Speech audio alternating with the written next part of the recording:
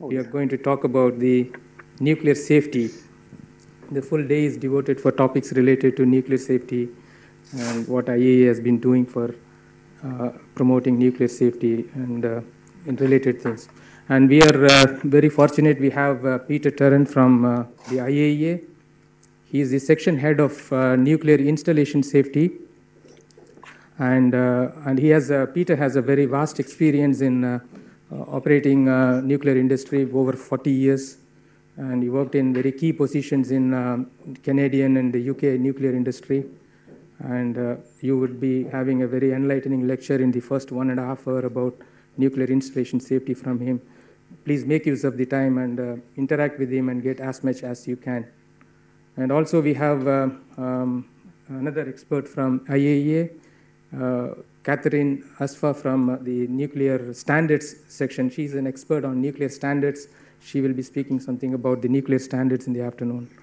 And I also have a section about promoting nuclear safety culture through organizational learning, followed by what Peter is going to talk now. So now with this introduction, I will hand over to Peter to start the session and the proceedings of today. Okay, thank you. Is this thing working? Can you? Yeah? Okay. Well, good morning, everybody. It's a pleasure to be here, as usual. It's my third time here, so I'm not sure if that's good or bad, but we'll see.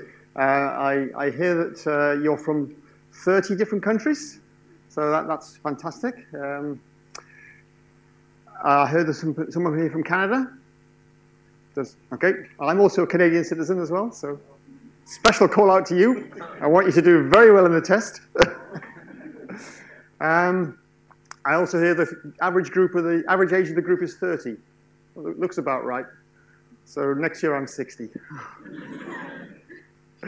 which is sort of sobering. Yeah. Anyway, as was said, just a moment ago, I would really prefer if this was as interactive as you can make it. I love taking questions and you throwing things back to me, because I say things the way I understand them, and sometimes it doesn't come across in a way that the audience will understand best. So please, if I'm speaking too quickly, or if I'm not clear in what I say, or you just want to ask a question or say something that's in your experience, please do that. I would genuinely welcome that. The only exception to that is Catherine, because she knows far too much about what I do, and she'll be able to ask me some very awkward questions. But anyway, so I've got 1.5 hours, and I know that I will not make you an expert in nuclear safety in 1.5 hours.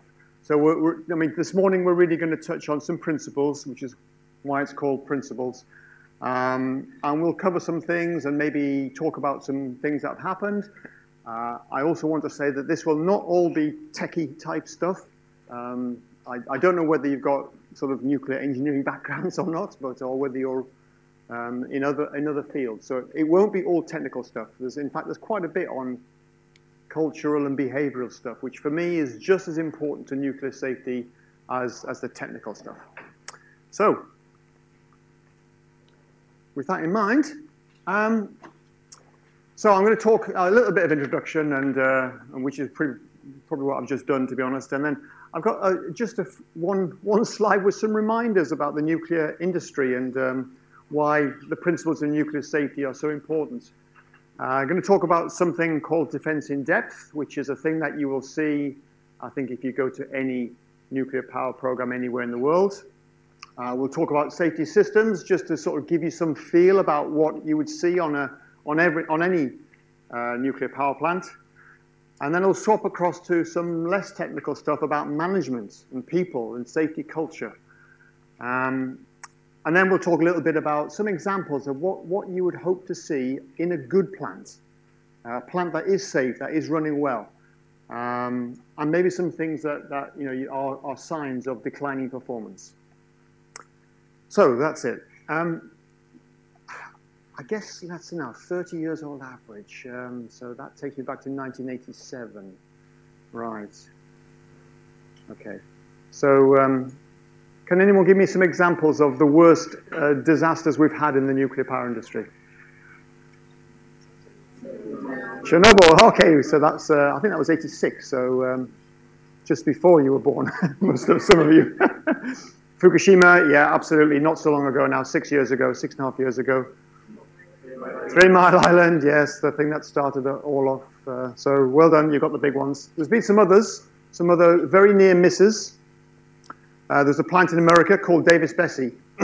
And I think in the early 2000s, it would have been about 2003, 2004, something like that, they discovered, fortunately during a refueling outage, that they'd almost gone through the pressure boundary on the main pressure vessel, to the extent there was only of a pressure vessel probably 20-something centimeters thick, there was only a centimeter left. So very, very near miss. Right on the top of the vessel. If it had failed, it probably would have taken some control rods with it, so it might have affected the ability to shut down the reactor and all sorts of terrible things. Anybody heard of some criticality incidents? We've had criticality incidents around the world. We had one in Japan not too long ago, I guess about 15 years ago, sorry? Tokamura, I think it was, yeah, when some uranium being treated, or some radioactive material or fissile material went critical. So good, excellent. So there they are. TMI in the States, fortunately no great release of activity, but it taught us a lot of lessons. The lesson it taught me, anyone think about what lessons came out of 3 Mile Island? I don't mean not necessarily technical lessons, although there were a lot.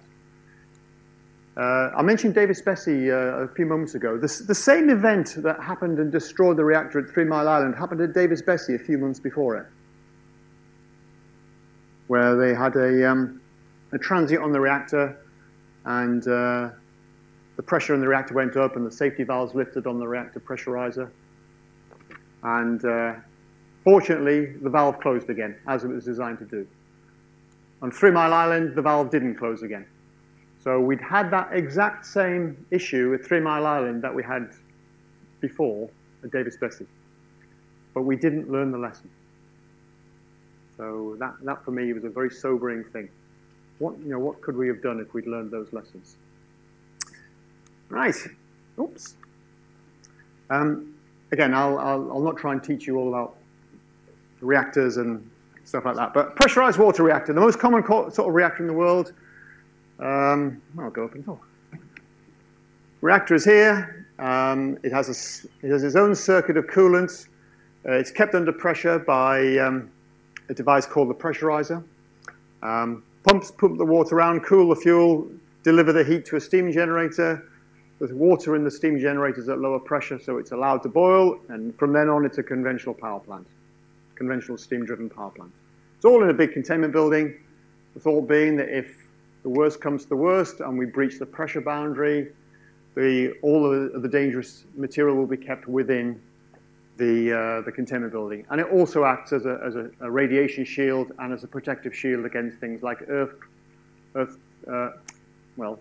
aircraft crash and flooding, for instance. Boiling water reactors, the next most popular design. Pretty similar, except you don't have that intermediate step of a separate circuit with a steam generator. The interesting thing for me, with regard to these, is that if you think about it, if you sort of, there's a branch of maths I'm quite interested in, I think called topography.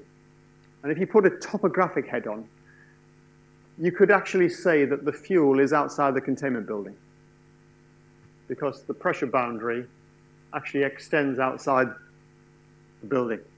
So you could actually get into the turbine, and if you were able to get past all the equipment and the valves and everything, you could actually make your way directly to the fuel. So there is a sense in which the fuel is outside the containment building.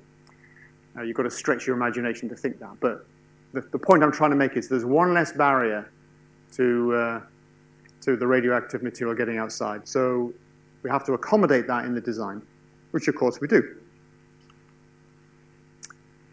Okay, so that's enough of that technical stuff. Any questions? Sound familiar? Some of you, perhaps? Okay. So we've got some key objectives, and the IAEA in particular, I think has designed some very nice and very easy to understand fundamental safety objectives. So what is safety all about? It's protecting people. We're not bothered in safety terms if we destroy the plant. Makes no difference to us in safety terms. Economically, it's disastrous with the cost of a new plant these days. But in terms of safety, we are only concerned about the protection of people and the environment from the risks that are inherent in the technology. So that's our fundamental safety objective. And you could go onto the IAEA website if you so wish, and you can download this document, Fundamental Safety Principles. I think if you even just Google SF1 IAEA, you will find that document. So, and as Catherine will probably tell you, all of our documents are available for free, immediately off the internet. So if there's anything you ever need in terms of what the IAEA is doing or talking about, I think you'll be able to find it in terms of standards or guidance or technical documents. So that's a fairly high-level statement or a fairly high-level document. What are we actually trying to do in a bit more detail? Well, we're trying to make sure we are in control of the radiation exposure that people get. You can't run a nuclear plant without people doing maintenance, operating the thing, walking around it, inspecting it, checking it. So you have to be on the plant itself. You can't just sort of put it in a big building and press the big green button and sort of walk away and come back in 18 months' time when it's ready for refueling. Unfortunately, you have to look after it quite carefully. So that means we're going to get radiation exposure. So we have to control that. And of course, we also want to control what radioactivity gets into the environment because, again, there isn't a plant that I'm aware of which doesn't involve some release of radioactivity to the environment. In the same way that a coal-fired plant emits radioactivity or an oil-fired plant emits radioactivity. So we're trying to control that. The next thing is, I think that these plants are designed and built and operated to pretty high standards. I like to say that because I used to do it. But nevertheless, we are always conscious that although it's very low, there is always a likelihood that we could have an event. We could have an accident. We could destroy a reactor. We could melt through the vessel. Happened at Fukushima. We could lose control over the fission chain reaction. It's possible. Highly unlikely, but it's possible. Or we may inadvertently release radioactivity from the plant. It's possible. You can have leaks on pipes. You can have leaks at valves. You can have transients. Someone may make a mistake, open the wrong valve. So we have to try to restrict the likelihood of that happening. And then, what about planning? It's great to say we're very good at designing and building and operating these things. And it's also very good to say, but something might go wrong. And it will. So the next thing is, okay, how do we mitigate that? If something happens, what are we going to do to mitigate the consequences, to protect people, to respond to something? So that's the next thing. Okay. Some of the main safety issues that people talk about and are often worried about with regard to nuclear. First one is actually nothing to do necessarily with power production itself, but it's security. People really worry about what happens if somebody gets into a power plant or steals some radioactive material. What would they do with it?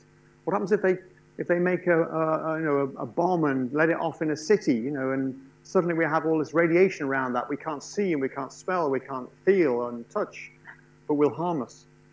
So security is one of the issues, and it's outside the scope of this thing, but nevertheless it's there.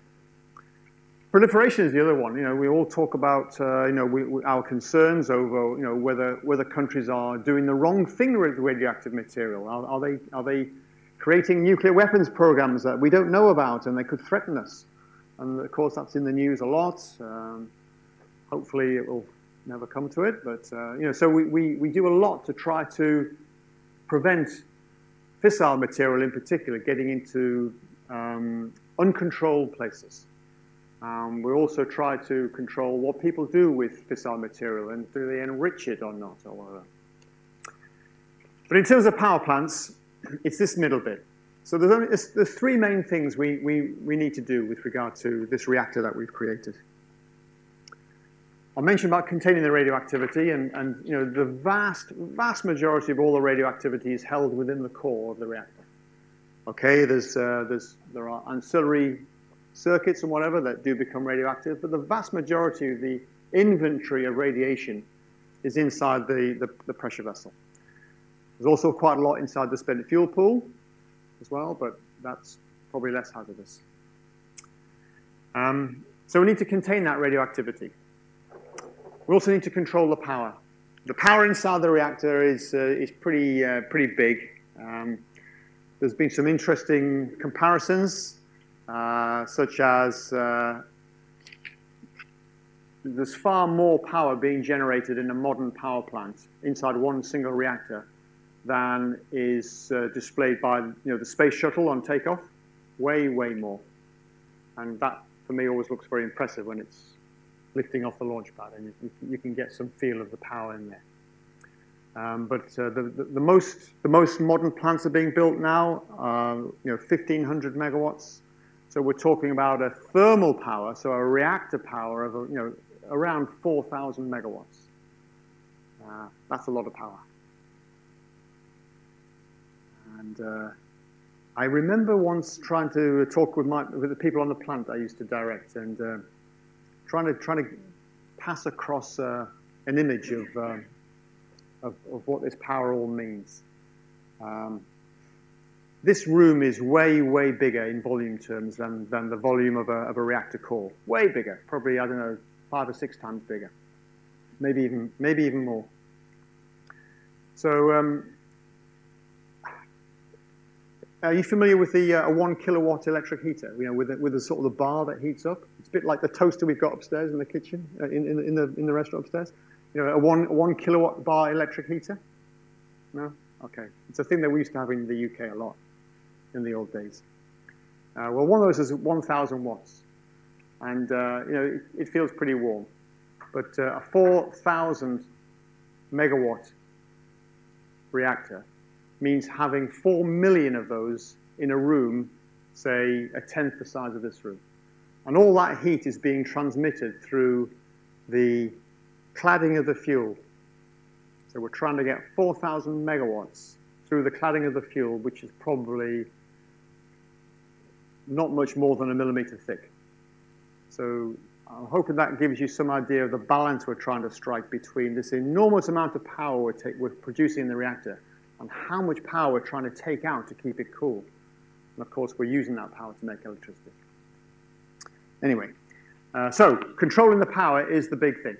And the other interesting thing is we're controlling it not just during normal operation, but of course during events or accidents.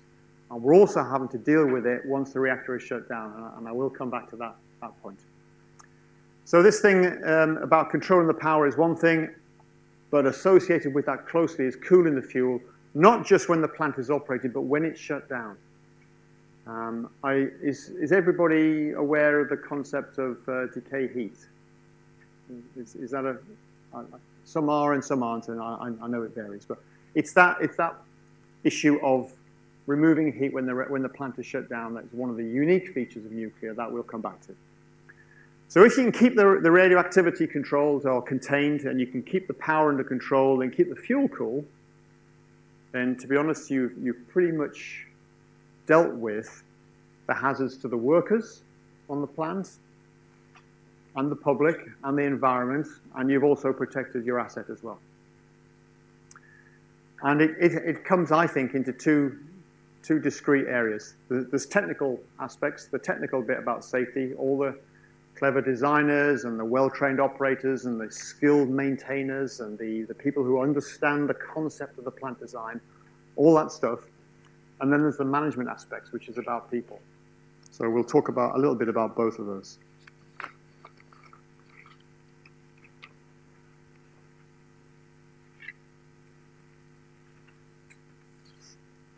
I need a drink.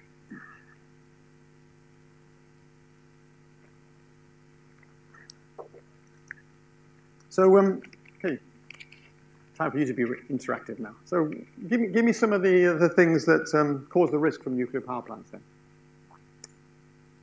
No trick questions, you know. What are the risks? We talked about some of them. Any thoughts? No? Yeah, radiation is the first one. Ionizing radiation causes cell damage, you know, either short-term effects to the person who receives the radiation or potentially genetic effects that can go through the generations. And I can't think of anything worse than to be thought that, you know, I'm damaged in a way that my children and their children might be damaged as well. Terrible. So thank you for that. That's the good one. Yeah. Yeah, yeah. Okay, release of radioactivity causing that problem. Oops, sorry, went through two. But you've got the main thing. So the risk, where does that come from? Okay, so you get the radiation directly from fission. A lot of strong gamma rays, X-rays, neutrons in particular.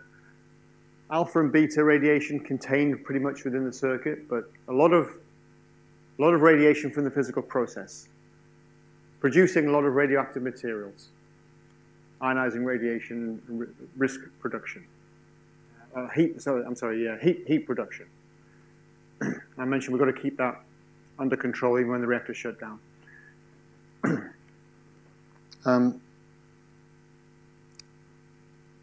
So, our job as in the nuclear industry is to say, okay, so how are we going to deal with that so we can use this useful source of power?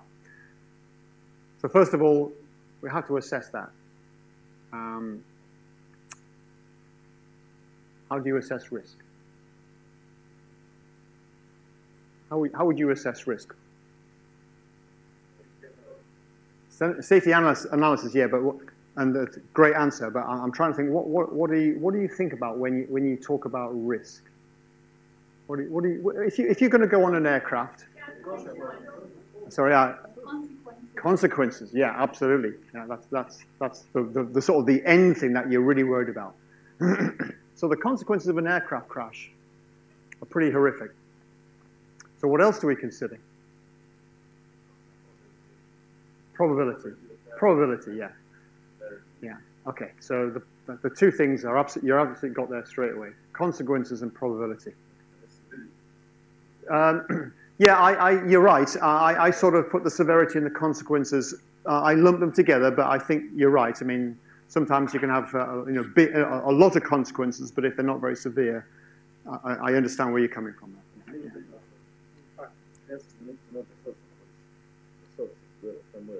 Yes, from where it comes in, and that's the assessment part, really. I think you're absolutely right. But I wanted to get to this thing about consequences and probability. I mean, I drove down here. I drove for 5 hours or so to get down here today. Catherine flew, so we had different risk profiles, and the same thing happens here. Really, the risk of a nuclear accident is very low, but the consequences could be very high. And so it's our job to say, okay, we've got to recognize that.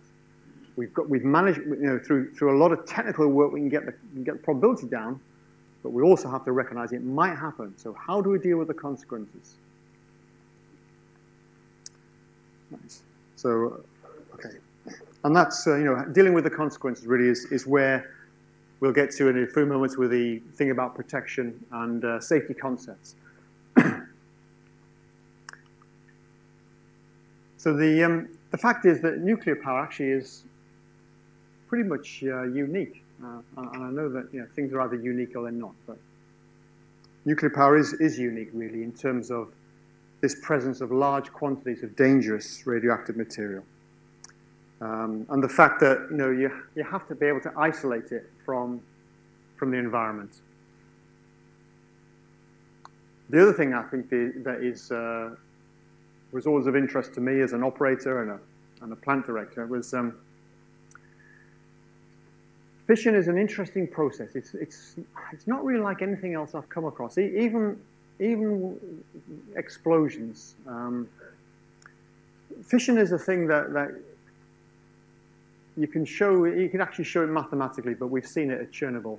If it gets out of control, it proceeds at an astonishingly fast rate. You know, on extremely short time scales. So you have to be able to shut it down really, really quickly. You know, even if you're in an aircraft, you know, there have been many examples of aircraft, you know, passenger aircraft running out of fuel, and the pilots have been able to land the aircraft safely. In fact, I think there's one in Canada. We used to use it as a case study. Called it the Gimli glider, which is a rather strange sense of humor, but essentially this passenger aircraft became a glider. So in many things, you have time to deal with it. Even sometimes, even when you're driving, you can see an accident ahead, and you can slow down, or you can appreciate that somebody's going to walk out in front of you. You have just a few seconds in which to react. When a nuclear reactivity event happens, it happens very, very quickly. So our protection systems need to be pretty reliable and pretty fast acting. And then once we shut the reactor down, we've got this thing about the fuel still generates heat.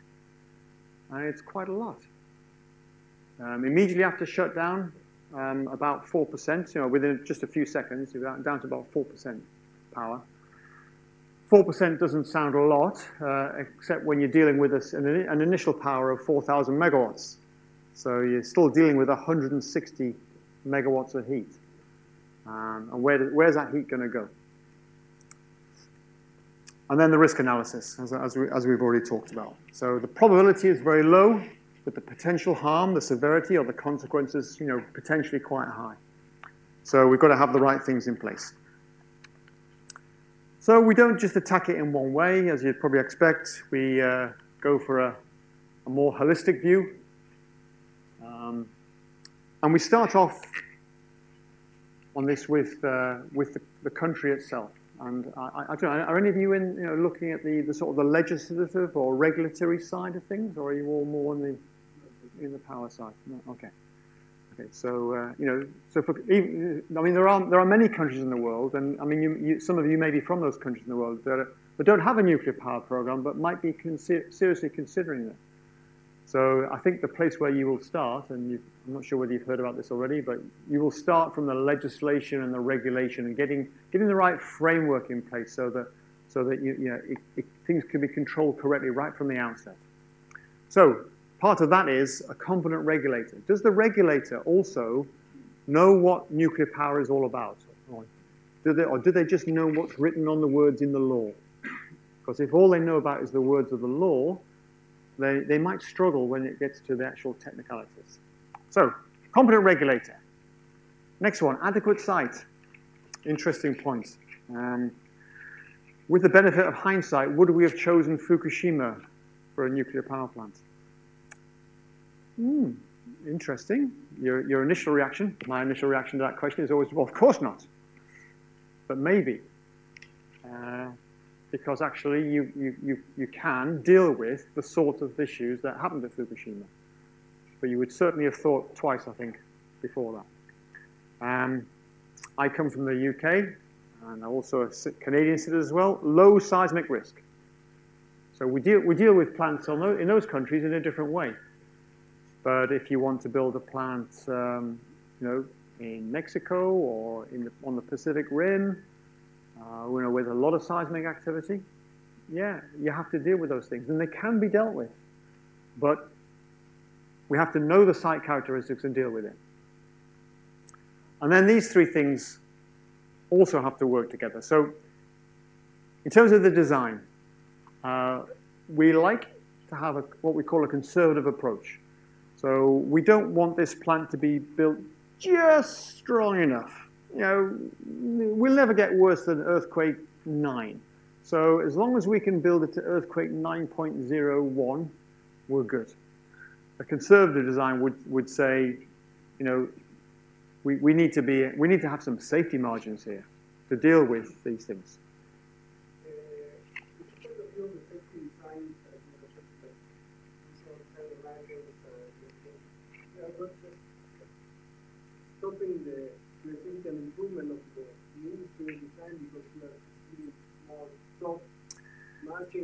Yeah, that is a really good question because it's one that exercises me a lot right now because my worry about the industry's future is that we are destroying its economic viability.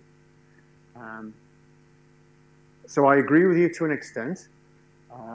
However, I would say that we don't want to have, and the phrase we bandy around, the phrase we use is cliff edge effects.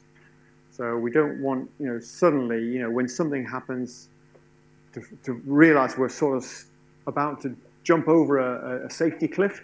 We want our plants to, have an economic viability, which means you can't just build more and more and more and more safety systems. But we don't want them to have this, vulnerability to something that we might not have thought of. Because our experience in the industry is that usually something happens and you think, we didn't think about that. How are we going to deal with it? So if you've got a little bit of margin in the plant, then you're probably good to go. But thanks for the question. It's a very interesting question.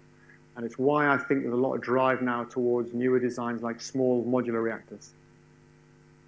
It would be also a matter of public perception, not only the economic value. Yeah. Because when we are talking about all the time about safety, Yeah. they are thinking it's not safe enough. Why are we thinking Yeah. improve it, Yeah. About the public perception. Yeah. That's another very interesting point. And I heard a guy who is from one of the London, UK universities. And he talks very powerfully on this, and about the fact that sometimes the way the nuclear industry speaks and talks about things really just reinforces in the mind of the public that the industry is dangerous, and the reality is the industry is not actually that dangerous in comparative terms. Can I just give you another thing about conservative approach? And it's an example I've used before, and it's one that I think is powerful. When you're on a flight, how much fuel do you want the pilot to load onto the aircraft? Just enough to get there? Or would you rather it had just a little bit left so that, if the weather closes in, you can circle around or maybe go to a different airport or, you get diverted en route, you never know. Now, that extra fuel that you carry has a cost for every single ticket that we buy. It's probably not too much, but nevertheless, that's really what I mean by, a bit of a conservative approach. Obviously, you have to have enough for the mission, but then you want to have just a little bit in reserve, and that's a judgment that we're all having to make almost every day. Proven engineering practices. Well, this almost goes without saying. Engineering now is such a well-developed field. And we've even moved on so much further than when I started as a young engineer a long time ago. The defense in depth concept, which I'm going to come to in a moment. The design philosophy of safety systems, which might be something around, when equipment fails, what condition does it fail to? So if you want something to automatically shut a plant down, and these are usually electronic sensors and detectors. If that sensor system fails, is it just going to say, "Oh, I don't feel so good today. I'm not going to monitor the reactor anymore. Count me out, guys"? Or would you rather have a system that says, "Yeah, I don't feel too good today. I want you to assume that I think the reactor is in a bad place. So, I vote to shut down now, but I don't feel very well." So if another one then decides that reactor isn't feeling so good, the plant is shut down. So, this thing about, does it fail to safety, or does it fail to danger? I like fail safe. I have a question on the proven engineering practice. Yeah. I'm just wondering, for a newcomer country in, say, West Africa, Sub-Saharan Africa, we haven't actually had any of the existing nuclear power plants operated within that region. And the future for nuclear power is the SMRs, which are also not, I'm not sure if it's correct to say tried and tested. Mhm. Haven't, been in operation for that long. Yeah. So I'm wondering, for a country in sub-Saharan Africa that may go for an SMR, Yeah. proven engineering practices, I don't see how, I don't know, I can't fit. Oh, it's a great question. Yeah. Okay, so thanks for that question. It's really good, and because I'll be honest, I think SMRs may well be the savior of the industry going forward as well, and much easier for countries that don't have very big power grids to accommodate as well, because if your power grid is small, you don't want a massive great reactor that if it turns itself off, collapses the entire country's electric grid. So there's lots of reasons why SMRs, I think, could be really good, not just in existing nuclear nations, but also in countries thinking about their first program. So, great question. But I think this principle still applies, though, because there are smaller modular type reactors that are built on the same technology. So, although if you go to the plant that they're going to commission soon in China, which is this huge, great French design plant, that's a pressurized water reactor. 1,700 megawatts electrical, biggest plant in the world. But you can build a small modular reactor of a pressurized water design, but which is only 300 or 400 megawatts, which is much more suitable for a new grid, or a smaller grid rather. But it's built on the same engineering principles, the same nuclear principles, use the same engineering practices, because it's still using a pressure vessel, it's still using the same physical conditions of temperature, pressure, radiation, etc. So you can use it even in some SMRs. Then there are other SMRs of a different design. So what we have now is, for those things, is what you might call an unproven design, but the engineering principles will probably be the same. So as an example, one design that was being considered very strongly in South Africa until fairly recently, and it's still being talked about occasionally, is the pebble bed modular reactor. Wonderful design in terms of safety, absolutely outstanding. The fuel matrix is so cleverly designed to retain the radioactivity within the fuel itself that you probably don't even need an evacuation zone around the site. Marvelous for safety, and it shuts itself down. It doesn't need any massive cooling systems like you would find on the plant that I'm used to in my history. But it's built essentially on gas turbine technology in a way, and also pressure vessel technology, and this use of this ceramic fuel, which we do have experience of. Now that's a completely different design to anything that we've got so far. And then you can have things like molten salt reactors, where the fuel and the coolant are mixed together intimately. Some really good features, but one of which is it doesn't operate at high pressure. It's a molten salt, but the salt itself, because it melts at such a high temperature, it doesn't need to be contained in a pressure vessel. Now, of course, it's enclosed, and you don't let stuff escape, but there's no pressure problem that you have on a pressurized water reactor or a boiling water reactor. So I guess what I'm trying to say is that the designs are different, but we're still dealing with the same engineering type principles. So I think the challenge for perhaps some of the countries you've mentioned is, okay, so how do we go from where we are now to having within the country greater skills in these areas? And that's a slightly different question, but a very interesting one. And people like the IAEA are there to try and help if we can. That's what I think is needed.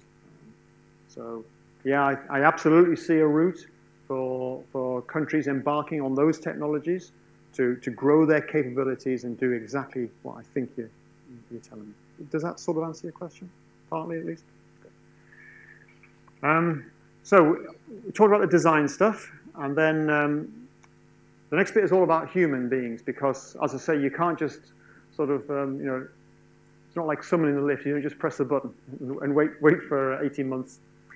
You have to have people to run these things. They're highly automated, of course, highly reliable. You know, I've worked on plants where they have run for literally from the time you turn them on to the time you turn them off again to refuel them. You know, a year or 18 months. They've never shut down in 18 months. But nevertheless, people have to interact with them, and you have to qualify and train the staff.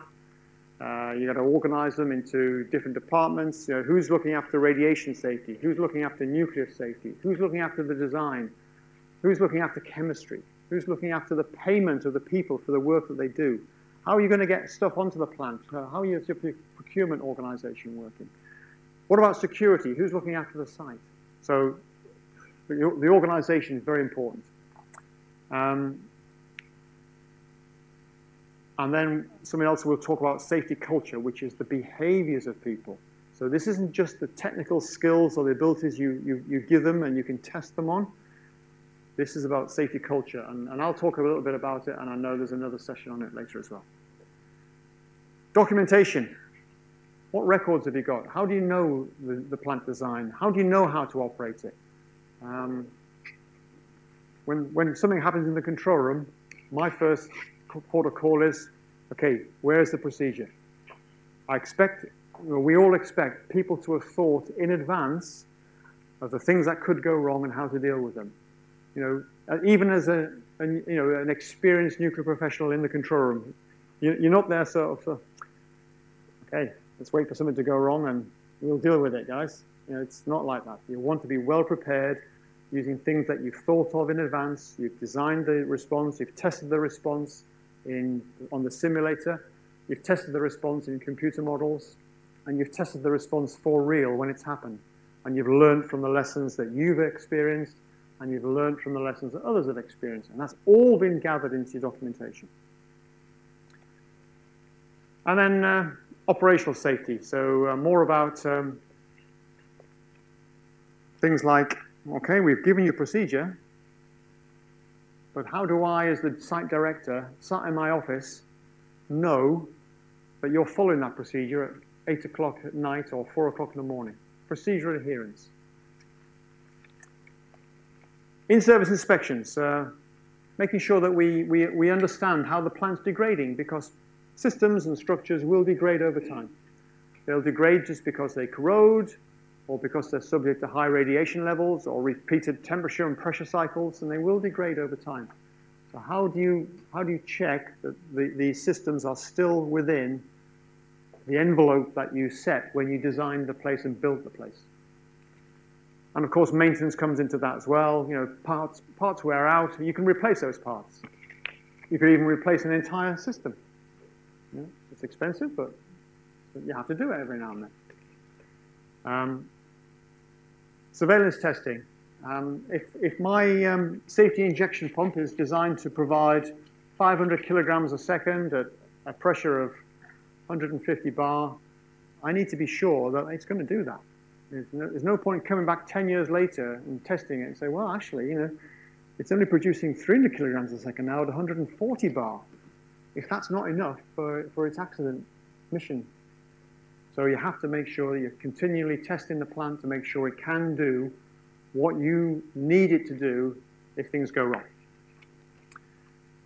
Operating experience, which is learning from other people. I mentioned Davis-Besse, which is the great example in the industry. But of course, Chernobyl as well, and Fukushima. We've learned so much from those accidents. It's just astonishing. And I was in Japan recently at a different plant, and as you'd expect, the seawall protecting them from tsunamis is a very impressive construction now. It's I think it's something like 20 meters high. So very good. And then I mentioned earlier emergency planning, which is being ready for something, and accident management, which is actually doing the mitigation out in the field. So checking for radiation, advising people what to do if they're subject to radiation, environmental radiation. So I've talked about this a little bit already, so I won't dwell on it too much. We've already talked about these things, so I won't dwell on it. The more difficult question, I think, for those of us in nuclear management I think we're all in the same boat. It's this interesting question at the bottom there, because this is all technical stuff. But I want you to start thinking about these. How do you get into people's heads that it's their role? The plant itself doesn't know its role. I assure you, the plant is ignorant. The plant just does physical stuff. But it's the people who actually keep a plant safe. I worked in a company which had some very old plants and some very new plants, some that were really well designed with all sorts of operating experience, and one plant that was the prototype really for the commercial size plant of that design. And there were loads of mistakes. And it never really fulfilled its promise. But we always used to try and keep in our minds that we could turn the best plant into the worst plant if we didn't have the right people.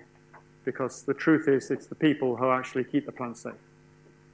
So we want to try and get into the minds of everybody that it's their responsibility, or they have part of the responsibility personally to keep the plant safe. Now, that's interesting when you're talking with the people who are in security or in administration or in the stores buildings. How do you persuade them that what they do is important to nuclear safety?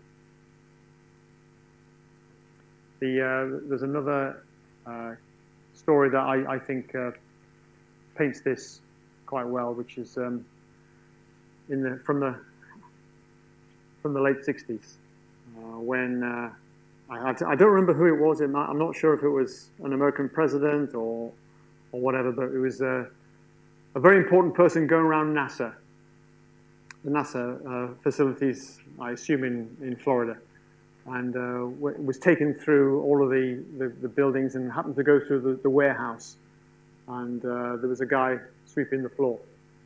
So, in the spirit of wanting to talk to everybody, the VIP said to this guy, "So what's your job here?" He says, "Well, I'm helping to put a man on the moon." So that's what he thought, and that's how engaged that person was. He wasn't here to keep the warehouse clean. That was his part of putting a man on the moon, and that's really what this question is about. If you're in security, or if you're in admin, paying people, or if you're buying stuff, you're not there to do that. You're there to try to do your part to keep the plant safe. All right, defense in depth. I've mentioned it a few times, and I thought we'd just do some quick stuff on that. So the idea, as I've already said, is we want to prevent accidents and mitigate them if they occur.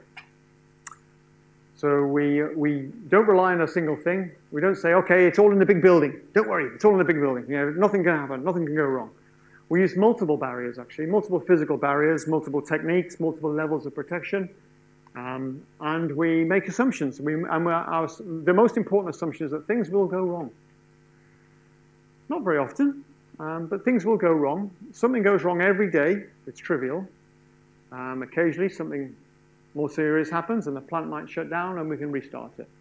Very occasionally, things go wrong, and it takes longer. So I think there will be errors. It might be a design error. We just didn't think of that. Okay, how do you protect against that now in the future? Or equipment might fail. A diesel generator might fail to start, or a pump might not fail to start, or it might start and destroy itself. Or we might have an operating error. People will make mistakes, and they don't set the plant up properly for when it's called on to start. And when it does start, it's damaged. So how do we protect against those failures? Sure.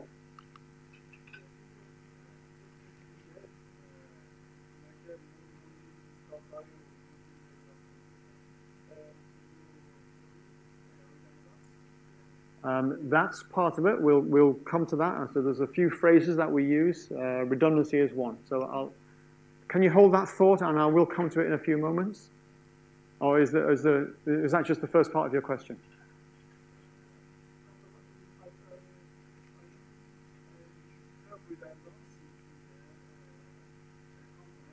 Mm-hmm.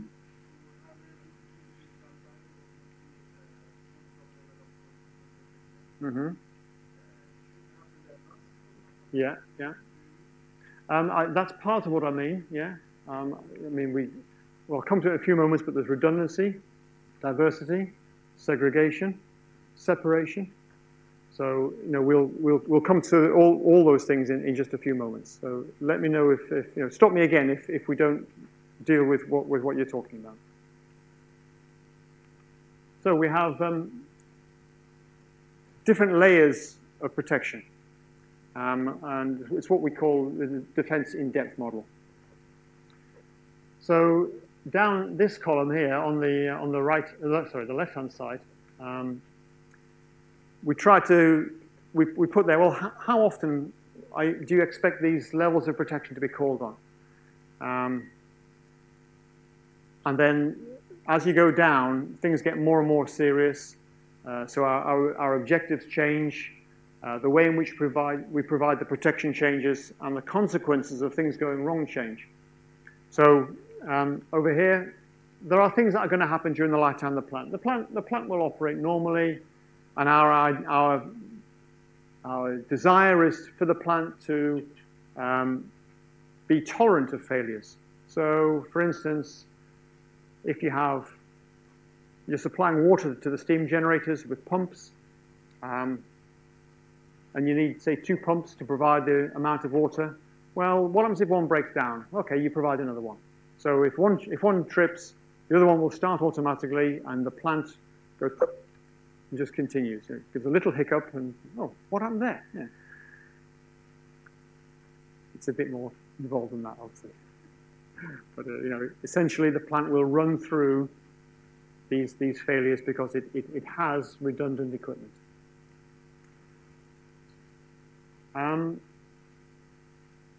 But there might be things that happen and you say, okay, if that happens, we want the plant to shut down automatically.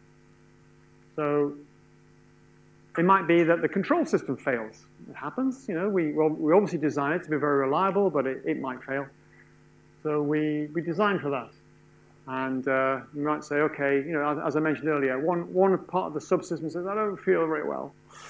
Regard me as saying shut down, and another one fails, and the plant will automatically shut down. We have a voting system. Everyone gets an equal vote, usually 4. The first one votes, I don't feel well, I vote for shutdown. The next one, if it fails, it's treated as a shutdown vote. 2 out of 4, plant shuts down automatically. So of course, it does happen. I've been on several plants where it's happened, unfortunately. And then there are the things that, you know, we don't want to happen, and we're starting now to get into what we might call abnormal events. So there might be a single initiating event. By a single initiating event, it could be something like a fire or a flood or a major equipment failure. Or you could have selected multiple initiating events. So for instance, if you have a fire, it's not unlikely that some equipment will be flooded or damaged by water because the firefighting systems will kick in, and that water has to go somewhere. So I've seen that happen before as well. Or you may have a fire which causes an electrical problem because the smoke damages equipment, gets drawn into electronic components, and causes a problem a long, long way away. So you might have a fire in one area, but the smoke gets everywhere else, and it causes a problem in another part of the plant. So multiple initiating events. In this case, where it's more serious, more widespread, of course, our intent is to prevent core damage, or at very least limit any releases. So this is where we start to get into the use of safety systems to keep the core cool and protect the fuel, keep it cool, and that will minimize or even prevent off-site radiological events. Extremely rare events where you're actually talking now potentially about the core melting. Your objective then is, well, if you've melted the core, the radioactive material within the core is now outside the fuel matrix, so it's going to go somewhere. So your objective is to prevent or certainly need large release, especially early on, because if you can prevent release for a period of days, a lot of short-lived radioactivity will have decayed away. So, of course, we have safety features to mitigate that. We protect the containment building. We keep the containment building cool and at low pressure, not just the reactor core. So that protects the containment building. And then the very final level is, okay, really, things have failed, and they failed big time, and we are going to release activity off-site. So now it's about mitigating that radioactive release off-site and protecting people. So what off-site response do we give? How do we know where this radioactivity has gone? We've got to get people out in the field, monitoring, checking, and then we've got to use that information to provide advice to people. Do they evacuate? Do they shelter? Do they not drink water? Do they not eat food? What do they do? How do we deal with them? And of course, we're into the drastic protective measures that you saw at Fukushima and at Chernobyl. Oops. How far through am I?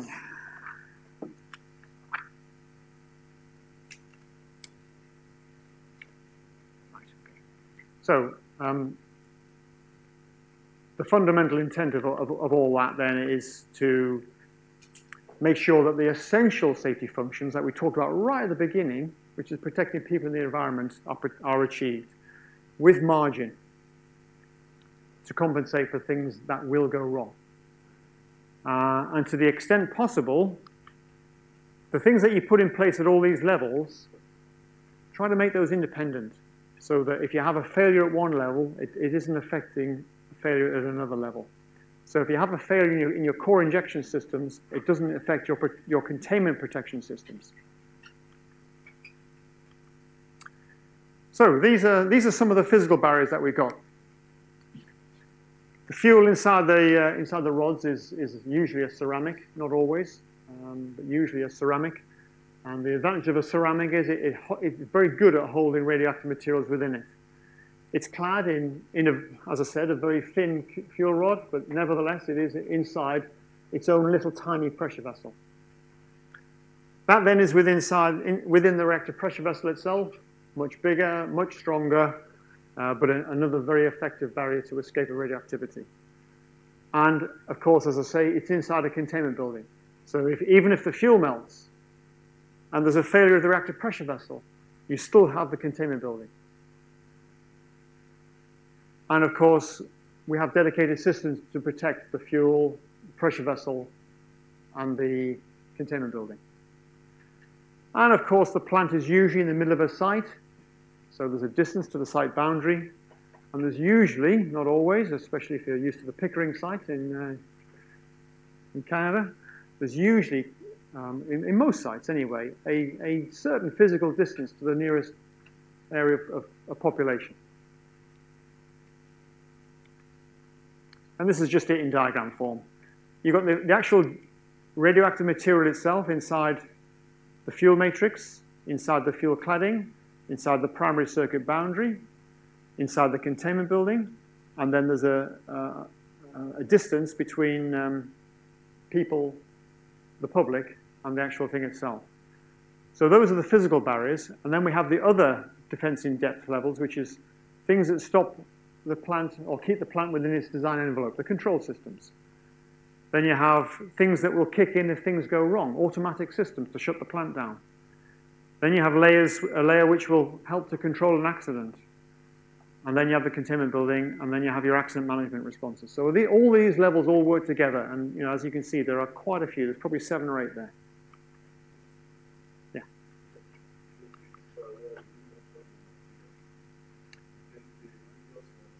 This one? Oh, this one. Oh, this. Okay, this one. Okay, so yeah, you're right. Thanks for the correction. Actually, this actually particular to this design. On this particular design, the containment building is designed to withstand pressure, but it's also surrounded by a reinforced shell. So that now they vary from plant to plant, but usually, if you have a second containment, it usually has 2 purposes. The first one is you can monitor and extract the atmosphere from the interspace. So you can get a very early indication if you have any releases from the main containment building. So that's very useful in its own right. But the second thing is it also acts as additional aircraft crash defense as well. No, it's completely separate. There's usually a gap between the two. I mean, I used to work on a plant in the UK called Sizewell B, and it had a containment building. It was a cylindrical dome rather than a spherical one like this one. But that was the containment building that was able to withstand pressure and temperature. So that was the main containment building. Outside it was, and that was about over 1 meter thick.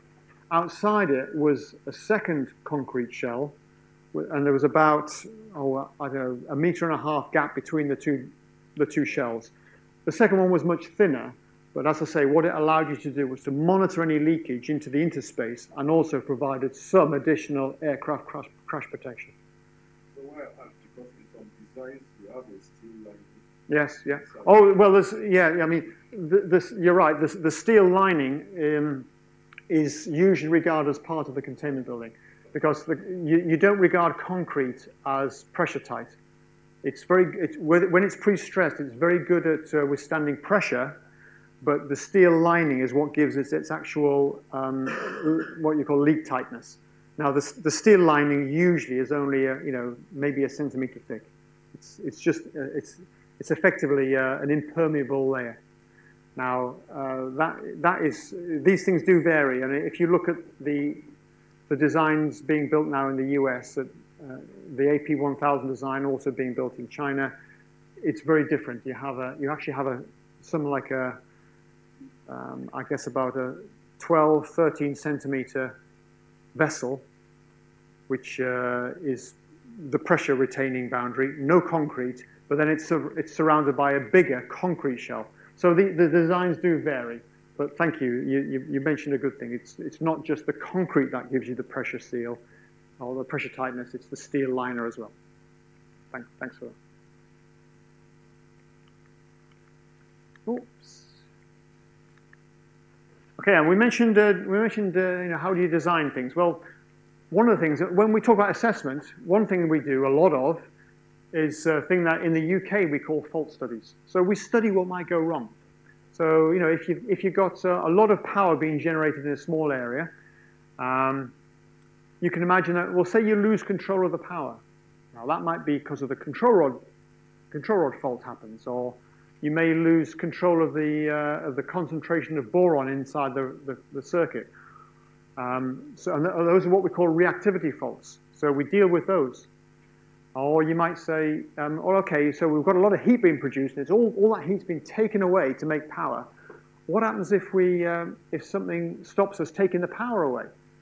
So we have, in other words, we lose what we call the feed water, or the heat sink. So we say, okay, well, let's imagine we had all those things fail. What would we do? So we study that fault. Or what happens if we lose all the power to the site, and all the pumps that pump the water around the reactor stop? What do we do then? So you can deal with that as well. What happens if the containment building fails? What happens if there's a fire or an earthquake? So you can design things to deal with certain levels of ground acceleration that you experience in an earthquake. So those are the things that we look at in what we call postulated faults or fault studies. And of course, we put these things in place. So yeah, if you lose all your off-site power, okay, we provide additional emergency on-site power. That might be batteries, it might be diesels, it might be mobile equipment that you can bring to the site. I'm not going to mention diversity and redundancy here, but again, we will come back to it. So the reactor protection systems are linked to things that will shut the plant down and start those safety features if necessary. Now, some of them are actually passive, and I'll talk about that in a moment, but a lot of them are active, where you say, right, that's what we need, and that system is called on to start. We divide the plant and the equipment up to make sure that we deal with them in different ways. So the stuff that's important to safety is treated much more rigorously in terms of its design assessment and proving. So we look at all the equipment, and the stuff that's important to safety, we also then divide down into safety systems, which are obviously the key things, and stuff that's related to safety, and which tends to be things like fire protection systems and whatever. But in the safety systems, we have a protection system. Quite often we have two. And that's the stuff that will detect a fault. You know, the stuff that says, I've seen that system, that condition over there. That's beyond what I think is safe. I vote to shut the plant down. And when enough of the protection systems reach the same conclusion, they will initiate a safety actuation system. So they will say, okay, we voted, we want the plant shut down, drop the control rods in. Increase the fulguration of the primary circuit, or whatever it is you do to shut the plant down. If you've actually gone to the point where shutting the plant down isn't enough, there might be other things that you need to do, like emergency feed systems, emergency power systems, containment protection systems. But essentially, all these things are the same.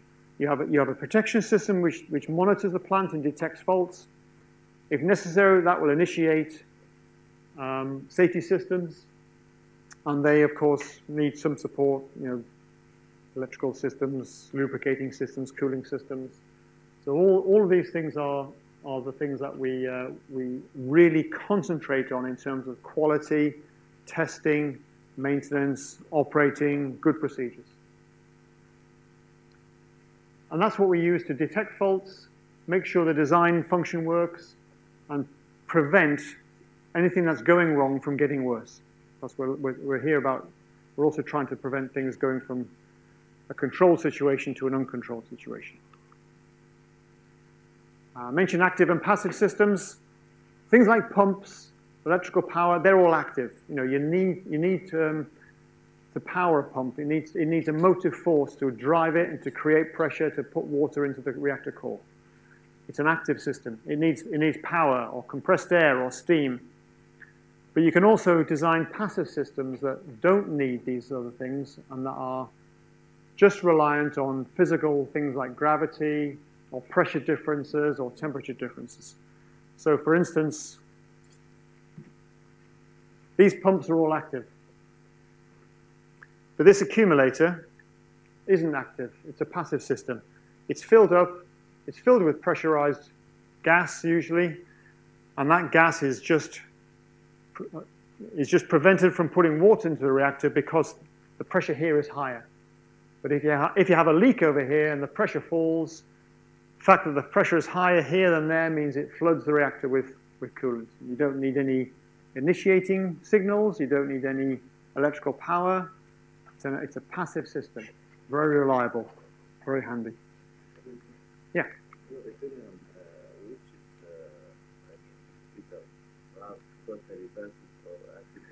I think you need both, to be honest, because usually the passive systems are great because they cut out the potential problem of something having to make them work. But usually, they're a one-shot thing. Once this thing has initiated and it's delivered its water to the reactor core, that's it. It's done. It can't be refilled. Well, it can be refilled, but you need an active system to refill it. Whereas the active systems, they need power to run them, but you can usually keep them going. So, for instance, if your problem is you've lost your off-site power and your active system to deal with that is your diesel generators, well, the diesel generators are fine, but they need fuel. Now, you have a fuel tank which will keep them going for probably 2 or 3 days, but eventually the fuel will run out, so you have to bring more fuel onto the site. So that's the difference, I think. So in my experience, the best solution is a mixture of both. Not necessarily for the same function, no. Not every safety system will have a passive backup. It depends on whether there's if you like, you can design a passive system to deal with that fault. it's very, I mean, for instance, one of the difficult ones on a reactor is a passive system to shut the plant down. It's where the pebble bed reactor is very good. But on a pressurized water reactor, it's very difficult to design a passive system that will shut the plant down. The control rods are great because they drop under gravity, so you don't need anything to put them in, but you have to have something that will actually tell them to drop. One of the plants I worked on had a system that was sort of a mix between passive and active, and it was called an emergency boration system.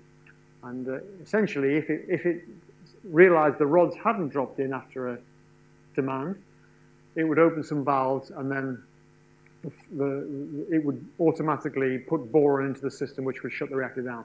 But although the way of getting the boron in was passive, it still needed those signals to work to open the valves.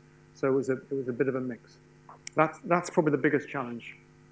So unfortunately, not every system can be passive. For the case of the accumulator, Yep. the passive system, how long can it take? For example, if that pressure in the reactor position, how long can it take for the situation to be handled?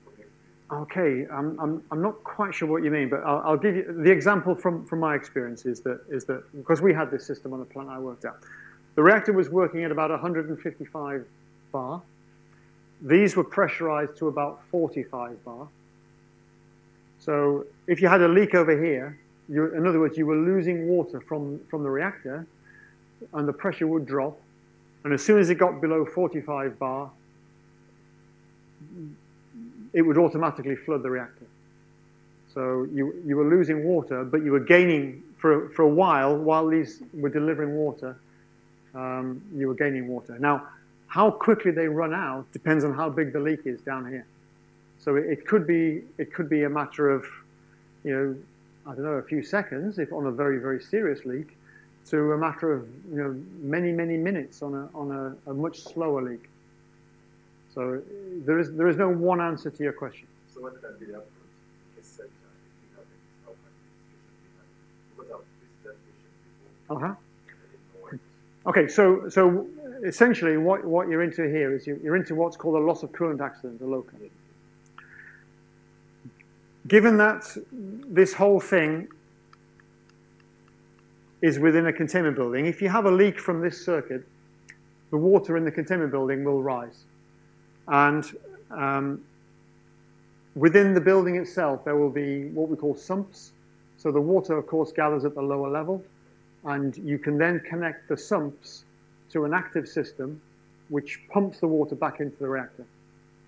So they won't work normally. They normally draw their water from here. The tank would be called something different. But normally these pumps aren't working normally. This is just sat there. This is full of water. Water comes out of here, gathers in the bottom of the building. Initially, these pumps actually wouldn't be the low pressure pumps, it would be the high pressure pumps. They would draw water from here and pump it into the reactor. If they can't keep the pressure up, these will pump water into the reactor. If they can't keep the pressure up, you're in a situation now where the reactor building itself has a lot of water in it. So you connect these pumps to the bottom of the reactor building. So it's what we call going on to recirculation mode. Yeah, I'm looking at the situation where maybe there's loss of power and this other pumps are not working. Yeah. So you can only use the accumulator to take away the control. Yeah. Yeah. These pumps are powered by the emergency power supply system. So they're normally powered by the grid system. If you lose the grid, they then are connected to the diesel generators.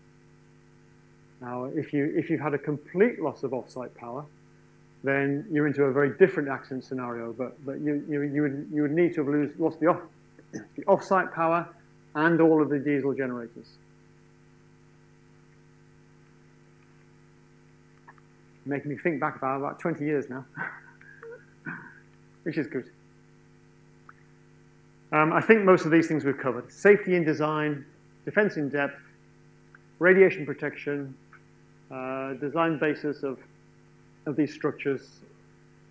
We also classify them as safety related or not, but we also have a thing called equipment qualification.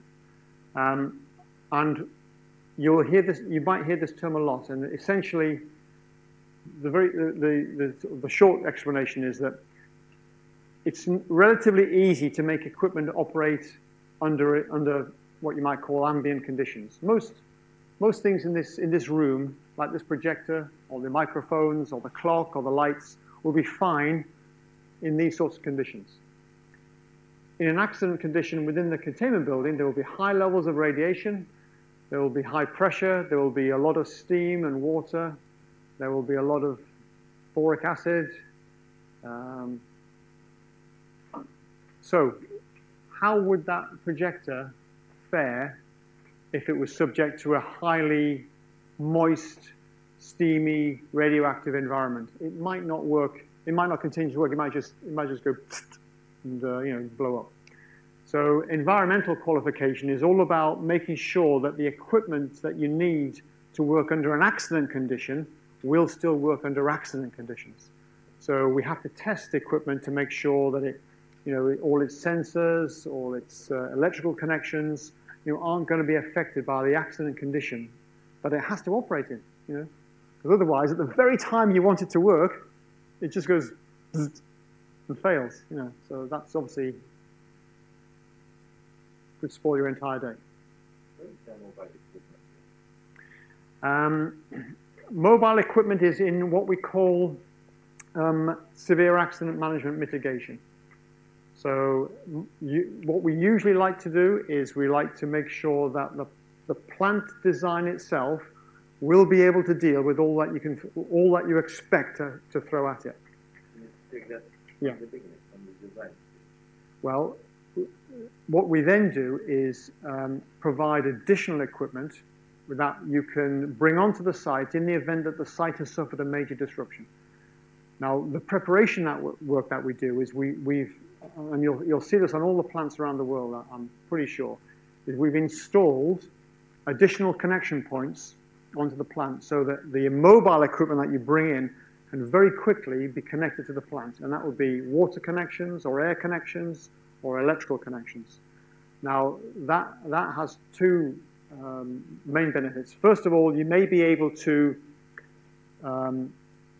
provide additional electrical power to equipment that has lost all its power because all the diesels have failed. So you bring another diesel in from off-site, which hasn't obviously been affected. Or you may be able to use some of the existing systems to get water into the reactor or to cool the reactor. Or you may be able to say, well, okay, let's assume that all that over there has failed and I've just got this little bit left. Okay, I can connect in and I can help this little bit, and that will still help to deal with this pretty severe accident.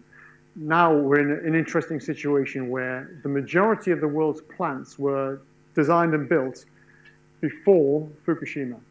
So we've backfitted all of these improvements to those plants. The question I think you might be starting to get towards, and it's a great question, is, okay, so if you were building a new plant nowadays, would you build in all those additional features from day one? And of course, I think the answer would be yes. But, I mentioned the AP1000 design.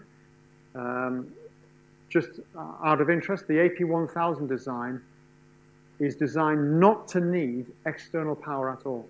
So if you lose the off-site power and the on-site diesels don't work, you don't need to bring on additional diesels. It's designed not to need additional power. So if you like, that particular design has had that aspect built in from day one. And that was designed quite some time ago.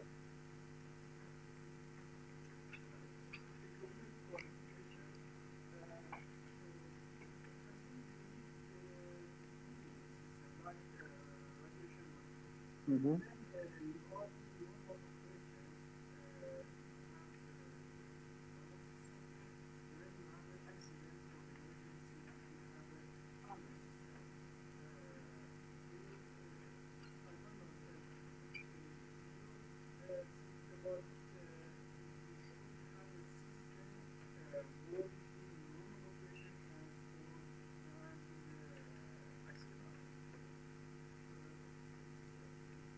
Yeah, well, I think for radiation monitoring, you would need to have a system, whether it's a separate system or not, I'm less bothered about, but your radiation monitoring system in particular would have to be able to give you accurate information for accident conditions. So, for instance, within the containment building, radiation levels generally are quite low, except for very close into the reactor vessel itself. But in an accident condition where you may have breached the pressure vessel, the radiation levels will increase substantially. So you have to be able to monitor both sets of circumstances. Now, you might have two systems, because sometimes for radiation monitoring, the system that you choose only has it's a naturally limited range, and it's only able to monitor within a certain range. And if your accident conditions are much higher than that, you have to have a separate system that can deal with those higher systems. It's exactly the same as on the reactor itself. You have radiation monitoring or power monitoring systems for very low levels of power during startup, but you also have power range instruments for when the reactor is operating at full power. So yeah, the principle is exactly right. And I mentioned about being able to test the plant and to inspect it and deal with the fact that it will degrade over time, which is aging management, and human factors, which I'm going to talk about in a few moments. And now we're going to get back to, I think, some of your questions, which is about reliability of SS&C, which is structures, systems, and components. Common cause failures. So equipment has to be able to deal with the fact that you might get equipment failure, but you don't want the plant to shut down unnecessarily, but you do want the plant to shut down if you have multiple detections of the same issue, the voting system. But also you want to make sure that you won't have multiple failures of safety systems from a common cause. So, for instance, fire is a very common cause of issues on power plants generally, not just nuclear plants. So you definitely want to make sure that your systems and structures and components will not be totally defeated by a single event, which might be a fire. And so it's pretty simple. You can segregate plant. You can put each subsystem into a separate concrete room, or you might have fire protection equipment like water sprays or gas suppression systems, which will suppress a fire and stop it spreading to affect more than one area. What about that interstellar between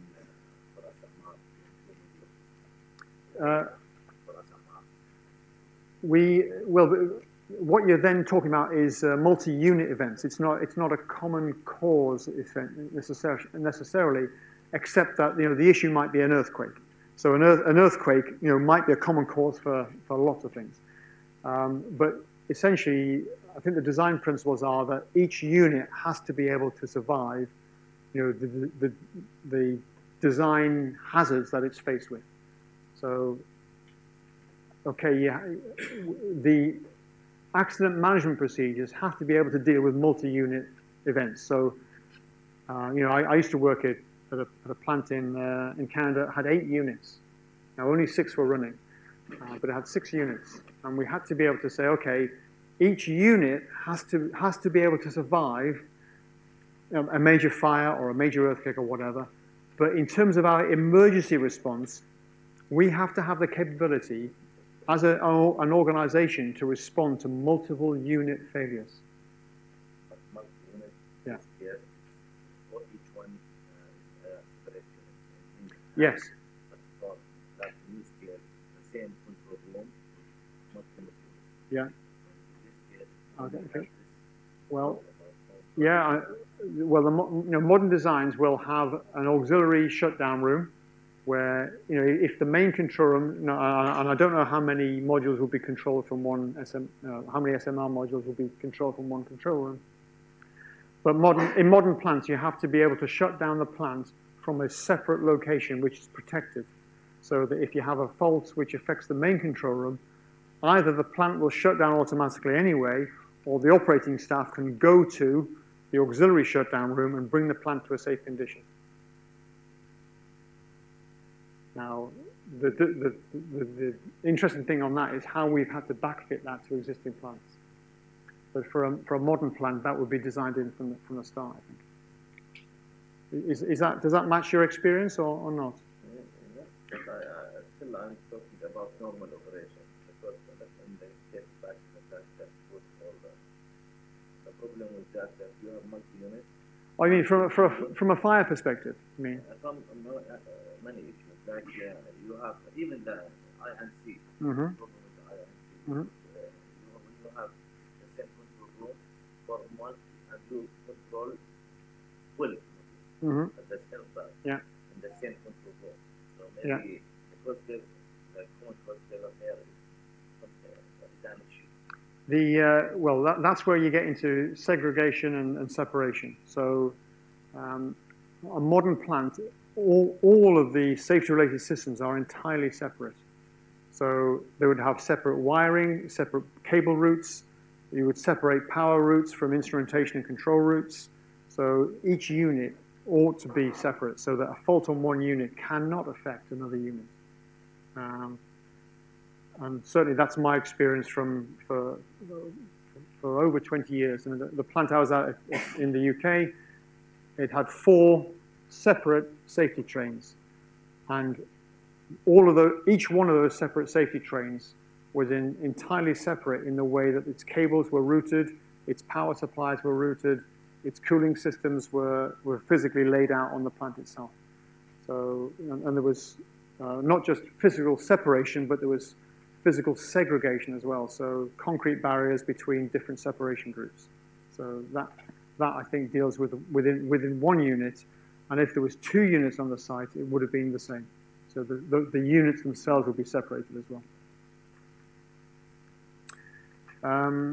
Single failure criterion is what I mentioned earlier. You know, protection system says I don't feel well, and the system is clever enough to say, okay, I hear you, we're going to continue, but if I have another further failure, then we may shut the plant down.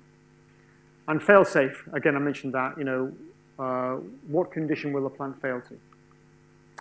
Now we get to, I think, your question. I'm glad we got back to it eventually. Redundancy. So redundancy in this sense means we have more equipment than we strictly need. So it may be that, say for post-trip cooling water flows, we can build a pump that will provide all that we need. We just need one pump to do that. That's great, but what happens if that pump fails? So you usually provide redundancy. You can either provide a separate one, so you've got 2, each able to do the safety duty, or you might even have 3. Or you may have 4, but each of those 4 can only do half duty. So you need 2, but you've got 4. So one might fail, and you've still got 3 left. Or one might be on maintenance, and one fails, and you've still got 2 left. And independence is, I think, where you were coming from to a degree. In other words, oh no, sorry, this is slightly different. This is building together the concepts of segregation and separation. So each subsystem or each unit is independent from the other. It's either physically separated in distance, or it's segregated by engineered barriers, etc. Or you may even have what we call diversity. And again, there's a couple of plants in the UK where the essential electrical systems are supported by diesel generators. But the safety systems are themselves split into 2 systems called an X train and a Y train. And they do pretty much the same thing, but by a different way. But each X train and each Y train has a diesel each. But even the design of the diesel is different, and it's bought from different people. So, you know, if you have a design fault on the diesel on the X train, it should not affect the design of the diesel on the Y train, because they are literally different machines bought from different people.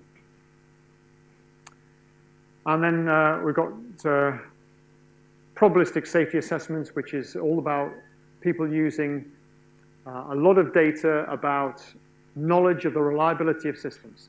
So we know roughly how often a transformer will fail, or how long a transformer will last. We know how reliable a pump is, or how reliable an air-operated valve is.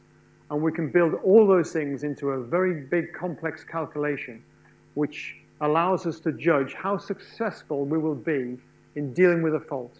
So you just say, okay, a fault has occurred. It involves a loss of feed. So what systems do we need to restore feed? Well, we need a pump. We need valves to operate. We need control systems to initiate. And by knowing how reliable each of those individual items of the chain are, you can make a judgment about how likely it is that the plant will be successful in restoring feed. So then you can say, okay, so if I have a loss of feed incident, which is once a year, and 9 times out of 10, the plant will restore the feed. So now I'm only going to have a loss of feed once every 10 years. That's not enough. We need more systems. So you can either make the systems more reliable, or you can provide redundant systems. Because if you have 2 systems, each with a 90% reliability, your overall reliability is 99%. So you can see how you can use redundancy and extra equipment to build up your confidence that the plant will be kept safe. And this is just an example of segregation from, I think this is actually the French design, the EPR, being built in China, Finland, France, and now the UK. This is a plan of the containment building in the middle. And I actually think these are I don't know for certain, so excuse me if I've got this wrong, but I think these are actually the containment coolers. So there's 4 of them. I think you need 2 to keep the containment cool under accident conditions. But they're each fed from their own segregated safeguards buildings. And you can see how there is no physical connection between each of the different colored buildings. So if you have a major fire over here, it will not affect these other 3 safeguard buildings. Even if you have an aircraft crash, it's unlikely to affect all 4 systems. If you have an explosion or a flood, it's going to affect one of these subsystems, not all 4. So that's what we mean by redundancy, separation, segregation. And it goes without saying that all of the power cables, the water routes, etc., will also be segregated as well.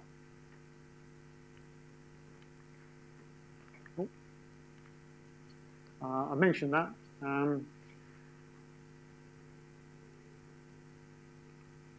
Okay, I'm really, I know I'm going over time here. I'll probably have to accelerate, so excuse me.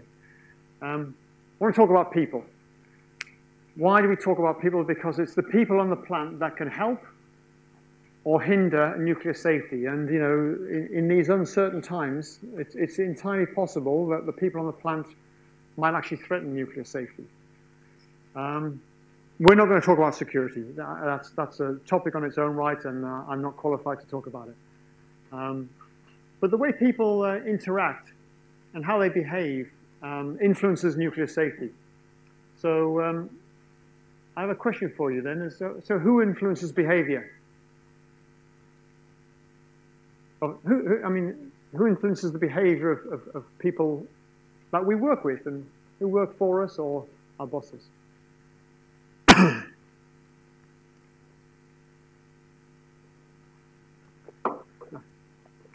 The answer is that we all do, really. Everyone influences each other. And you know, the way that we behave, either as supervisors or as workers or as colleagues, actually has a big influence on what other people do. You know, I know that if I were to come in at 10 o'clock every morning and leave at 3, very quickly my team would do the same. Why? Well, it's okay for the section head. Why can't I do it? So I influence their behavior. And it's the same with safety, really. If I behave safely, I will influence other people. And if I see someone doing something and they don't realize it's unsafe, if I just say, hey guys, you know, I'm concerned about your safety, do you realize that that might cause such and such a problem? You know, they will react to that. And some people will be annoyed, and some people will say, gee, I didn't think about that. Thank you, I really appreciate your help. But you know, how we behave influences safety. So safety culture, it's an awfully long phrase, this, but there is a group called the International Safety Group, and there's some very experienced safety professionals on that. And they came up with this definition. It's only one of a few. But they talk about, it's what people do, their attitudes, organizations, which makes nuclear safety the overriding priority.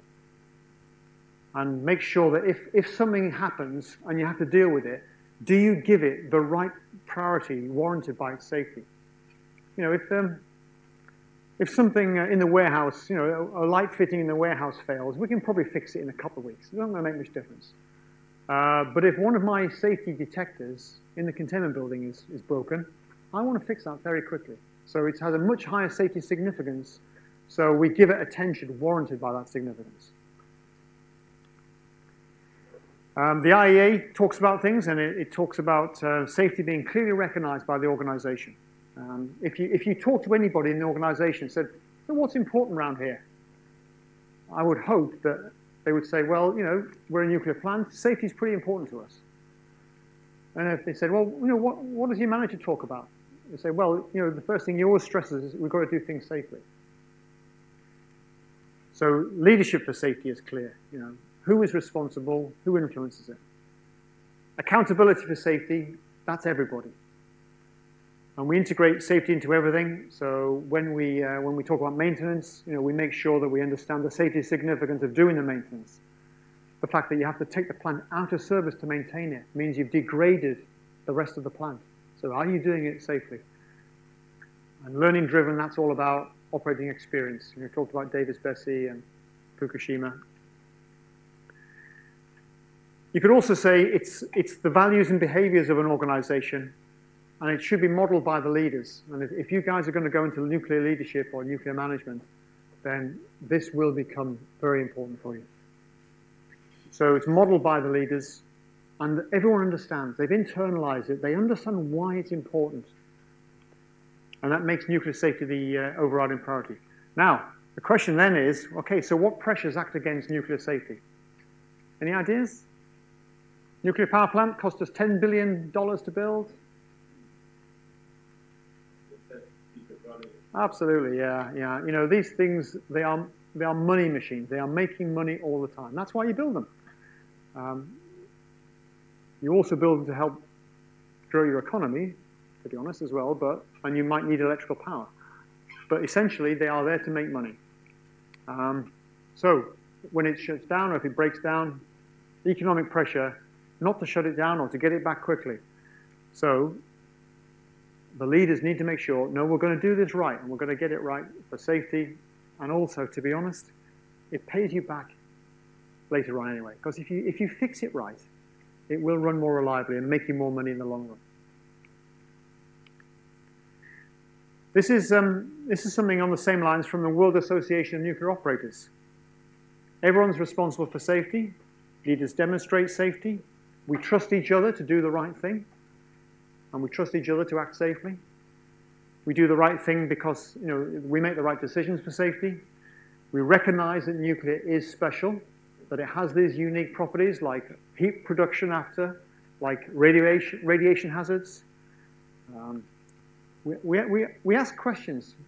If someone at 3 Mile Island said, they had this problem at Davis-Besse, could we have that problem here? And if they'd asked that question and said, well, okay, say we had that problem, and say that valve didn't close on the pressurizer, would we know? And of course the answer was no, they wouldn't know, because the instrumentation wasn't good enough. So, questioning attitude. And organizational learning is the follow-on from that. And we constantly re-examine nuclear safety. Always ask yourself, is this in the design basis? If this has happened, were we prepared for that? Great questions to ask. So, the safety management systems are the things that we, the management, put in place to promote a safe culture and achieve a good safety performance. I can't stress this one more enough. Operational safety. The regulator is not responsible for safety. The people who are responsible for safety are the people who run the facility. The regulator is there to make sure you obey the law of the land. Now, of course, they will ask you difficult questions, but the person operating the facility is responsible for safety. So, obviously, we have to make sure that, we've got the physical barriers in place, because, you can build a plant and you can build a containment building, but if you leave the door open, as you can do, you've completely defeated it. So, yeah. I'm just wondering, you said the regulator is not responsible for safety, but if the regulator is constantly on the operator, would that not go along with safety? Yeah. What I said is absolutely true. Now, of course, the regulator plays a part, because the regulations in the land are there to make sure that the operator does the right thing. So the regulator's role really is to make sure that the operator is obeying the regulations. Now, the regulations will have requirements that obviously satisfy international standards, IEA standards, design standards, all that good stuff. But when it comes to it, the regulator is not on the site all the time. The only people on the site all the time who are actually maintaining and operating the plant are the operators. And if the last thing I wanted as a site director is for my operators in the control room to say, well, we're complying with the regulations, we're safe. If anybody thinks that just complying with the regulations is safe, we have to address that, because it's not that. It's more than that. The regulations, for me, are the minimum subset. All it is the start point. All the behaviors, the way that we do things, that's very, very important for safety. So I can't stress this enough. Thank you for the point. You raise a really good point. Of course, the regulators is very influential. Absolutely influential. But responsibility and obligation for safety is with the operator. Because, as I say, things do go wrong. And say you have an accident, what does the regulator do then? The regulator has no people, it has no equipment. We've still got to address safety in an accident situation. The only people who can do that are the operators. Very good question, and it's a really good one for you guys to think about a lot, so thank you for raising it. We mentioned this before. I will skip through some of these things, because it's all about protecting employees, the public, and the environment from the hazards. So it's keeping things within their operating range, preventing accidents, being able to deal with accidents when they happen, and mitigating any consequences if things really start to go off the site.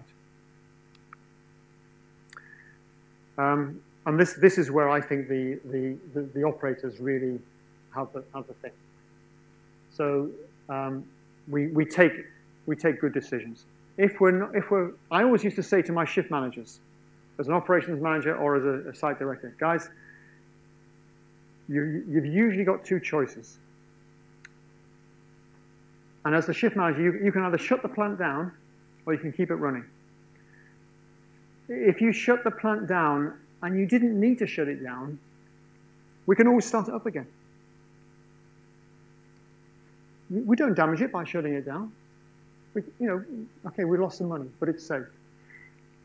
If you don't shut it down, and you should have done, we might damage it severely, in which case it might be off for a very, very long time. Or the regulator could come to us and say, I don't trust your shift manager's decision-making.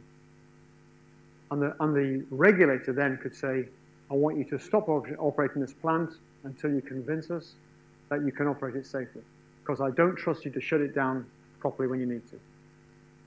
So when you look at it like that, safety-oriented decision-making becomes much simpler. And if one person keeps shutting it down and doesn't need to, I can say, God, come over here, let me give you some more training. You need help to make your decisions better. That's okay, we can do that. But if we damage the plant and it's off for 2 years, or the regulator says, shut it down, retrain all your people, 3-year training program, Not a good place to be commercially either, and never mind the safety. And think of the reputation, reputational effects. You know, if the local newspaper got to hear that my plant had been shut down because the regulator didn't trust my shift managers, terrible. It's just not a good place to be. Keeping the plant within its design envelope goes without saying. You know, good procedures, doing them right, all the rest of it. We consider everything for safety consequences, especially when we change the design. And we will change the design over a 40, 50-year lifetime. And we maintain defense in depth. We've got to train the people well. We've got to get the right people to start with. Train them well. Good processes. Good programs in the field like aging management, inspection programs, etc. Keep the safety systems available. If they break down, fix them straight away. Detecting and correcting problems, good use of operating experience, good safety culture, people doing the right thing. When you're not there, you know, as a plant manager or a site manager or whatever, even as a supervisor, you can't be there with them all the time. They have to do the right thing when they're on their own. So, of course, you need to inspect that and check and go and look and observe and coach them. They might be doing things wrong with all the best of intentions. Your responsibility to help them with that. Incidents usually come from a series of problems that build up, and something minor will build up, and eventually it becomes more significant. Usually, you'll look back on an incident and you'll see, crikey, if only we'd fixed it then, we could have stopped this. Or, you know, if only we'd realized this was as important as it is, we could have fixed it.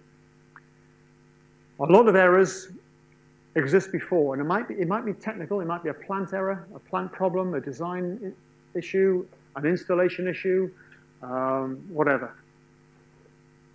Some are known and tolerated by management. Those are the most embarrassing types.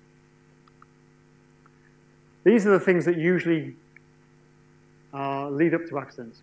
Low standards, acceptance of low standards. Yeah, you don't need, okay, you're going into that contamination area, but you know, you're only in there for a few seconds. You don't need to get dressed up with all that protective gear. Don't worry about it, it'll be fine. Not holding people accountable for their behaviors or their safety. I won't read all these things out because I think you can look at the notes and you can see that this is all the things that lead up to accidents. Okay, so what things are good? What would you see on a good plant? This is much more interesting for me. Personal involvement of managers and supervisors in directing improvements. Good communication all the way up and down the organization. You know, like all the stuff that you guys have done today. You've asked me questions. You know, what we want is people on the plant to say, boss, you know, I hear that we're going to do that, but you know, I'm worried about that because last time we did it, we had this problem, and I don't see how we fixed it. That sort of behavior is gold on a plant. So good communication up and down, and you know, the management welcoming that sort of input and promoting it and thanking people for it. Good standards through the whole organization in the plant. When you walk around the plant, what does it look like? Does it look tidy? Does it look clean? Is there equipment all over the place? You know, when people maintain the plant, did they leave all the spare stuff on the floor? Good goals, good performance indicators, good leadership programs for supervisors. Being able to learn from experience, teamwork, looking longer term. Not just, okay, we've got to fix this today and get the plant back online. No. How are we going to make this plant more reliable so we never have this problem again? Long-term plans. Delegation of responsibility to the lowest level, because, to be honest, this is something I suffer with even now. You can't do it all yourself. You have to have people doing this stuff for you. Enthusiastic plant staff, ideally without a lot of turnover, but okay. Good training programs. People are motivated to assume responsibility. They want to do this job. They want to take it over. They want to do it well. But listening to the people like me, listening to people's problems. So, you know, okay, this went wrong. So what problems did you encounter? How can we help you do this job better, more safely the next time round? I mentioned the rest. Leadership is, again, is all about standards and expectations, making sure that what you say is what you do. So there's no point hitting on people for not wearing protective equipment or protective clothing. If you then go out into the plant, you're not wearing a helmet, safety glasses, using gloves appropriately, safety shoes, etc. You have to walk the talk as well. Don't turn a blind eye, because if you tolerate the wrong things, you've essentially validated the wrong behavior. And encouraging learning and questioning. These are the things that often nuclear organizations get into. So you may see these certainly in existing organizations.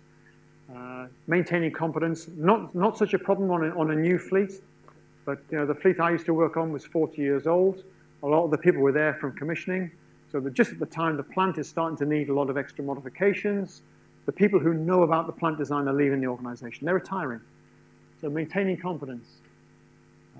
Questioning attitude I've talked about. Communication.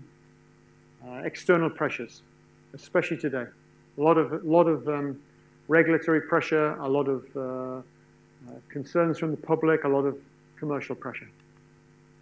So, what I'm trying, the message I've been trying to say, I'm not sure how clearly I've said it, is if we have many more Fukushimas or Chernobyls, I don't know how willing the general public on a global scale will be to accept nuclear power programs. We've already seen Germany starting to shut down their nuclear program. Switzerland has said they won't build any more nuclear plants. France are going to reduce their proportion of nuclear power down to 50%, might mean closing 17 reactors.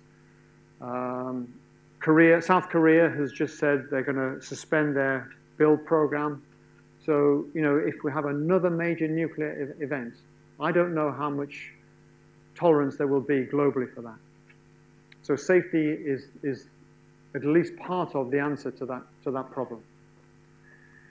The safety objectives mean that we've got to keep radiation exposure and all sources of radiation under control. So that's not just in the reactor, but it's in the ancillary systems as well. We use a lot of physical barriers to contain radioactive material. And one of our objectives is to maintain the integrity of those barriers to maintain so that we protect the people and the public. And the three fundamental factors then, contain the radioactivity, control the power, and cool the fuel.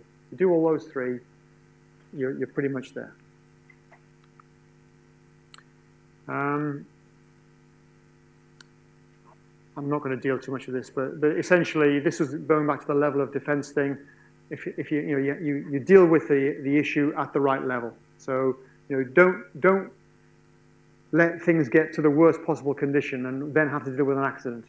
Deal with the things that will happen most frequently at the top level. And then as things get more serious but rarer, put in place more levels of defense that will keep you safe. So, build in safety characteristics, safety margins, use active and passive systems where necessary, keep the procedures up to date, make sure the operators are following the procedures, and importantly, deal with safety culture. How do people behave when you're not there? Do they do the right thing? These are some documents that you can just get off the IAEA website. They deal with safety. There's some more. And so, finally, I'm sorry I'm half an hour over. I do apologize. For me, nuclear installation is as much about people as it is about engineered systems. Important though those engineered systems are, and they're vital, they're absolutely vital, but it's also about the people. So my question to you is this. I think it's very important that if you're going to go into nuclear management, you get to know the people and how people behave, as well as having a good grasp of the technology. Oops. Your behavior as leaders will influence others. So again, my question to you is, have you considered how you will behave? Because what you do and how you work with people is very important to nuclear safety. So welcome. It's fun. Enjoy it. Thanks very much.